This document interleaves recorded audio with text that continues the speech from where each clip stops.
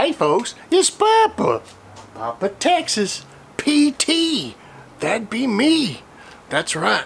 What do we got going on this beautiful day? Beef ribs. This is the tribute going out May 9th for Phil in Florence. And so this, I don't do beef ribs. You know, I don't eat much. I've eaten beef ribs once in 20 years. I'm sorry. I'm a baby back, boy. Anyway, we're gonna do some beef ribs on the Weber kettle. Offset cooking. We're gonna be using the Smart Row, and we'll bring the temps up. We'll be keeping an eye on the temp of the Weber kettle. We'll be keeping an eye on the ribs. Yeah. So we're gonna go to some music, and Papa's gonna put his little earbuds. These new things, they're like awesome. It's kind of new to me, but I can listen to music in my ears, and I'm kind of deaf, and I can enjoy myself while I'm working. That's right. I'm gonna go to that. I'll hit y'all with some music, show y'all a couple things. I'm not taking the back off. I may just score it. I don't know. But I'll let y'all see it. We're going to put some music on. Yeah. Then you don't have to hear me going, yeah, like I do 5 times an hour. Y'all enjoy. See you at the end, and I'll show you the results. Let's shrink that beef back and show the bone. Yeah. Olive oil and some Uncle Steve's thick meat. Yeah, we're going peppery on this thing. That's what Phil did. That's what Phil did. I just didn't feel like putting salt and pepper on it. I'm gonna use that. Yeah, I'm lazy. Here we go. Enjoy.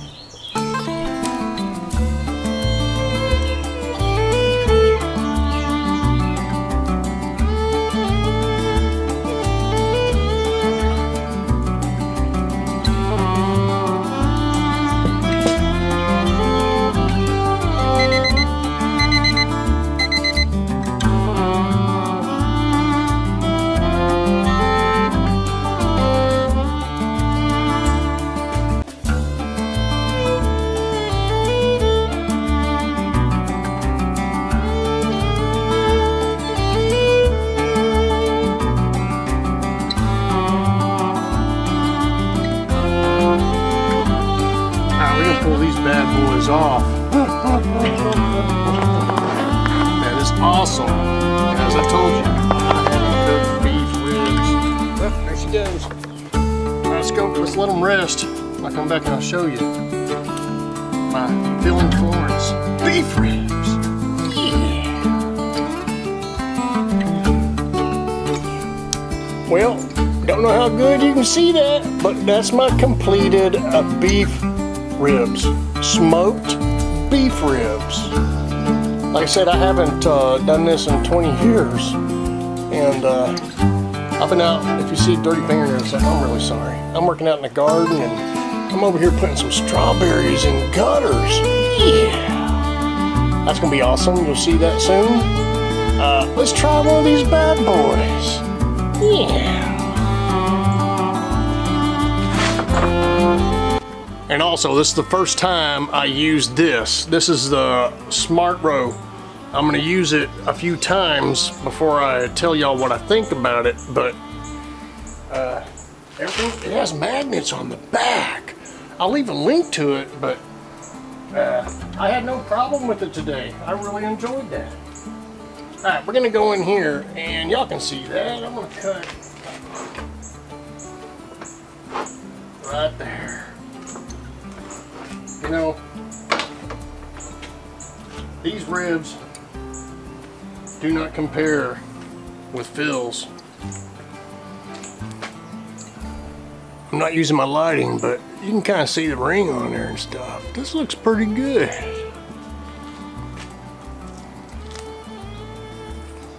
Oh yeah. I left that skin on the bottom, but really good. Wow. I'm lazy. Using Uncle Steve's thick meat. Put an awesome flavor on there.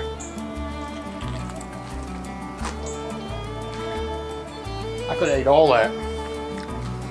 I tried to find some really thick ribs like Phil had. Couldn't find them. I went to 7 stores yesterday. I gave up.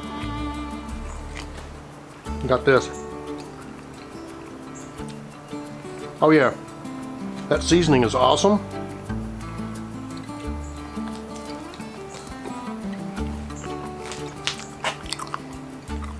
Great job. If you haven't had beef ribs in a while, get you some.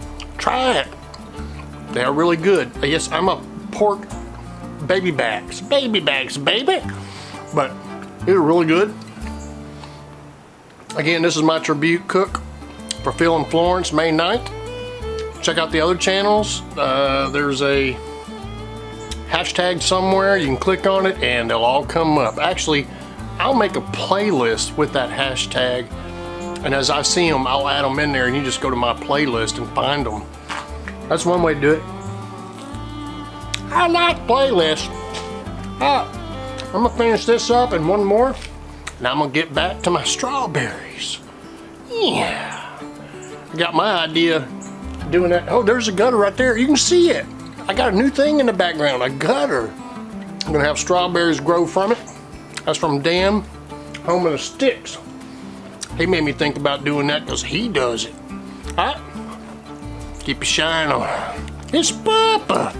Papa Texas, Papa's Kitchen. Big W made me that. Yeah. Take care, stay safe. See ya.